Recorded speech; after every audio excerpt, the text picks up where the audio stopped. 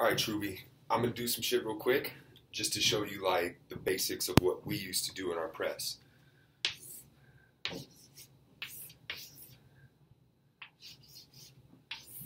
All right, so we used to do a 1-2 up front. All right, so they're bringing the ball in right here. We would go 1 and then 2.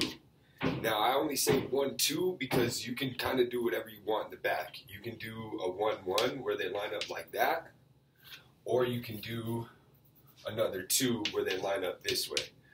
All right, really the only thing that matters is that these two don't let anybody get behind them. All right, so you don't want passes going over the head for easy layups. So they just kind of do whatever. They're like free safeties. I know you know some fucking football. Free safeties, all right? Now, the thing with up here, with these three, the 1-2, the most important thing is that you're being disruptive, all right? It's not about like actually getting steals and forcing turnovers. It's just making it hard for the offense to get the ball up. You want to make them as uncomfortable as possible. Now, the other thing is you never want to trap too high, or yeah, I guess too high, all right?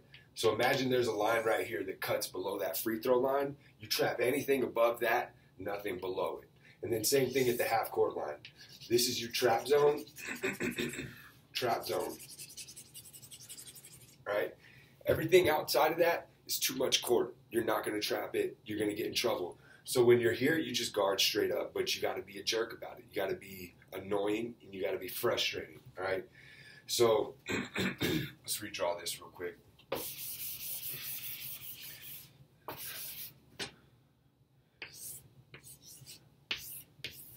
All right, so you got your 1-2.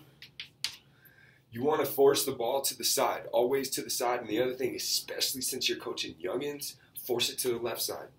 I mean, we were playing college, and half the dudes in college don't even have a left. Youngins, that shit's weak. So the trap setup, always force it to that left side, and then just get the hands up. So you want to trap here, rotate in. All right, that ball moves, come across, come down, rotate in. So all three of these ones up here, your 1-2, they're always rotating together, right? And as the ball is moving up, everybody's moving back with it, okay? You never want to have more than 2 people behind the ball. That's bad. That's fucking layup city, all right? So you want to just keep the ball in front of you, all right? So check that out. I know that wasn't much, but it's kind of just like the basics of it, right? It's really like the rotations. They're not specific and they don't matter. What matters is, are you disruptive? Are you making it hard for them to do what they want to do? All right? And that's kind of the basics of that. So check this shit out, think about it, and then holler back at me with any questions. And we'll just keep doing this until we're ready to roll.